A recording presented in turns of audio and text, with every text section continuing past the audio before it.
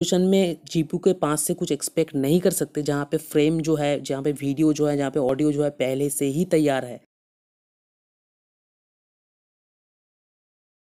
Welcome to my channel guys, shadow is here and you guys watching shadow of 750 Ti। सो आज हम लोग बात करने वाले हैं एक बहुत ही इंटरेस्टिंग टॉपिक के ऊपर। तो टॉपिक जो है बहुत ही ज़्यादा सिंपल है, कुछ लोगों को पता होगा, कुछ लोगों को नहीं। तो कभी आप लोगों को ऐसा लगा है कि ग्राफिक्स कार्ड खरीदने के बाद जब एक 4K मूवी को प्ले करते हो या फिर 4K कोई क्लिप को प्ले करते हो या फिर उससे ज़्यादा, तो उसमें आपको जो है VLC में थोड़ा बहुत लैग देखने को मिलता है कभी कभार। ग्राफिक्स कार्ड जो है बेसिकली जीपीयू, अगर आप डेडिकेटेड जीपीयू लगा रहे हो अपने सिस्टम पे, तो वो तो अपने जो ग्राफिक्स इंटेंसिव टास्क है उसको हैंडल करता है। तो प्रॉब्लम क्या होता है फिर, मतलब नॉर्मली गेम भी अच्छा खासा गेमिंग भी करवा देता है आपको, वीडियो एडिटिंग में भी हेल्प कर देता है, लेकिन जब आप 4K मूवीज चलाते हो तो वही सेम लैग आपको देखने को मिलता है। देखो, ग्राफिक्स कार्ड जो है ये ग्राफिक्स को रेंडर करने में हेल्प करता है। लाइक अगर आपके पास कुछ रॉ डेटा है, जैसे गेमिंग में कुछ रॉ डेटा होता है एंड उससे आप एक फ्रेम को बिल्ड करते हो, उसके ऊपर डिफरेंट डिफरेंट लेयर को ऐड करके, टेक्सचर शेडिंग को ऐड करके या फिर लाइटिंग इफेक्ट को ऐड करके एक फ्रेम को प्रोड्यूस करना पड़ता है, तब जाके एक फ्रेम प्रोड्यूस होता है। एंड ये पूरा प्रोसीडियर का जो लास्ट स्टेज होता है उसको हम लोग बोलते हैं रेंडर, जहाँ पे आप लोग एक्स्ट्रा कलर ऐड करते हो, रिफ्लेक्शन, रिफ्रैक्शन और भी बहुत कुछ and so called anti aliasing अगर आप ऑन करते हो तो मतलब जीपीयू का जो मेन वर्कलोड होता है वो पर्टिकुलर फ्रेम को प्रोड्यूस करना along with the rendering procedure. तो गाइस, जीपीयू का रॉ परफॉर्मेंस हमको तब पता चलता है जब आप कोई जीपीयू इंटेंसिव टास्क को देते हो, लाइक जीपीयू बर्नर को यूज कर फिर कोई गेम खेलते हो, जहाँ पे ग्राफिक्स जो होता है वो रियल टाइम में जीपीयू तैयार करता है एंड आपको दिखाता है। मतलब फ्रेम जो है वो पहले से प्रोड्यूस किया हुआ नहीं है, जिस टाइम आप खेल रहे हो उसी टाइम में फ्रेम को जो है प्रोड्यूस किया जा रहा है। लेकिन सेम टाइम पे बात करें एक वीडियो क्लिप की, मतलब कोई भी वीडियो क्लिप, कोई भी मूवी आप अपने दोस्त के पास से लाते हो पेन ड्राइव में या फिर कोई भी जगह में, 4K फाइल हो सकता है, 1 GB 2 GB 3 GB 4 GB 5 GB and so on. तो ये जो चीज़ होता है ना, ये भाई एक छोटा सा फाइल होता है।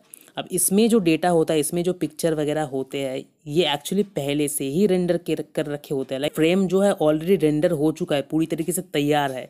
अब उस छोटे से फाइल के अंदर, उस छोटे से वीडियो फाइल के अंदर वो वाला जो वो जितने भी चीज़ है वो एक्चुअली एनकोडिंग किया गया है, मतलब वो कोडेड फॉर्मेट में है। अब जितने भी आप वीडियो के कोडेक देखते हो वो एक्चुअली कोडिंग को मीन करता है। वीडियो कोडेक डिफरेंट टाइप के होते हैं, लाइक H264 होता है, H265 होता है जो कि एकदम अपडेटेड है, HVC या फिर गूगल की तरफ से VP9 VP8। तो ये सब कोडिंग के टाइप है, ठीक है, डिफरेंट टाइप के कोडिंग है। बेसिकली क्या होता है, जब आप इन फाइल्स को क्लिक करके प्ले करते हो तो सिंपली आपका जो VLC मीडिया प्लेयर है या फिर जो केम प्लेयर है, ये सिंपली वही इनकोडेड डेटा को डिकोड करके शो करवाता है स्क्रीन में।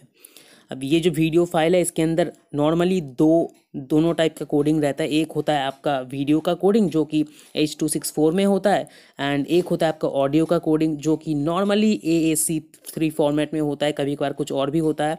इसमें पहले से ही चीज़ें एनकोडेड है फॉर्मेट, पहले से ही चीज़ें जो है, पहले से ही फ्रेम जो है वो तैयार बैठे हैं अंदर। अब आपको सिर्फ ढक्कन खोलना है, डिकोड करना है एंड आपका जो स्क्रीन है उस पर देखना है, बस सिंपल टास्क है। तो इस सिचुएशन में अगर आप एक 4K वीडियो को प्ले करोगे एंड CPU को बेंच करोगे, CPU आपका जो CPU वर्कलोड है उसको मॉनिटर करोगे, तो आप सिंपली देख पाओगे कि CPU यूसेज जो है ना वो काफ़ी ज़्यादा है। इन सिचुएशन में इन चीज़ को डिकोड करने के लिए अच्छी तरीके से, अगर बहुत ही अच्छा बिट रेट वाला आपका वीडियो फाइल है, मतलब काफ़ी बड़ा वाला 4K फाइल आप लेके आए हो, 5 GB 6 GB का एक्चुअल 4K है, ठीक, तो उसमें जो है आपका CPU को काफ़ी ज़्यादा जूझना पड़ता है उस चीज़ को अच्छी तरीके से डिकोड करके स्क्रीन में दिखाने के लिए with each and every detail.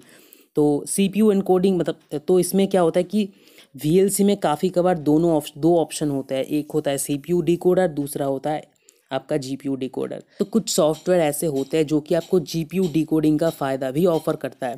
Like आप लोगों ने HW डिकोडर के बारे में तो सुना ही होगा, जो कि MX प्लेयर में आता है, कुछ फ़ोन में अप्लाई होता है, कुछ फ़ोन में नहीं होता है। तो HW का मतलब होता है वो हार्डवेयर एक्सलेटेड है, मतलब वो GPU भी उसको डिकोड करने में हेल्प करता है।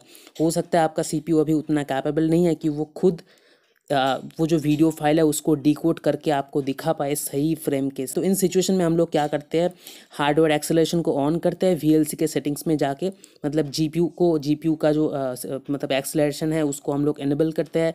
एंड आपको जो है अच्छी तरीके का मतलब अच्छा फ्रेम रेट के साथ कोई भी स्टटरिंग लैग ना देखते हुए वो पूरा जो मूवी या फिर वीडियो है उसको आप एंजॉय कर पाते हो। One thing you should keep in your mind, जो कि है देखो अभी के लिए 2020 में जब मैं ये वीडियो बना रहा हूँ, अभी सीपीयू डिकोडिंग बहुत ही ज़्यादा पॉपुलर है।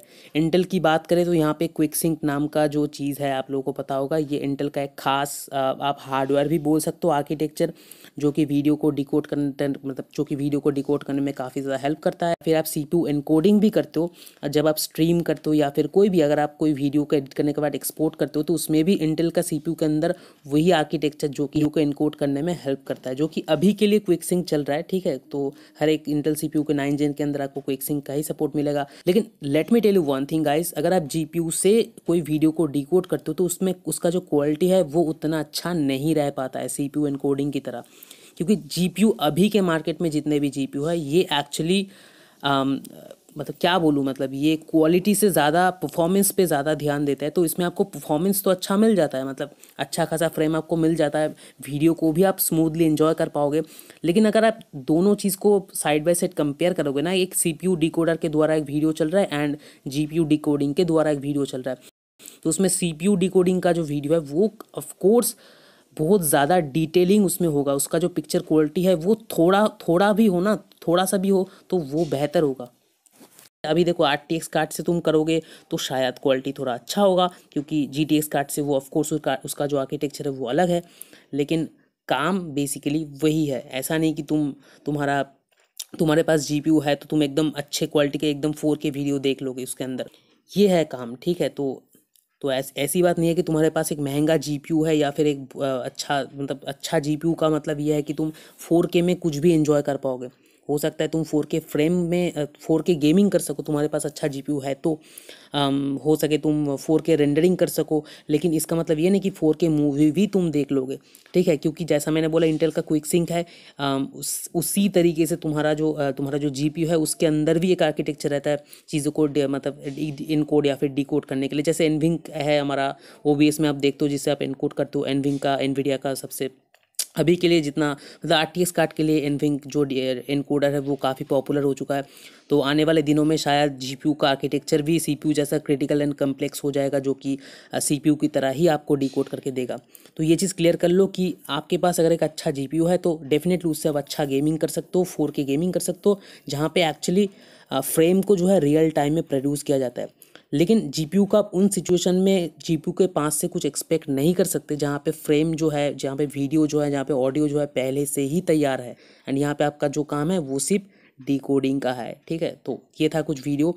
आई थिंक आपको वीडियो अच्छा लगा, and if yes then don't forget to like the video and please make sure you have subscribe to my channel along with the bell icon for the next updates. Thank you guys for watching. मिलते हो आपसे अगले video में, तब तक के लिए good bye and healthy gaming guys.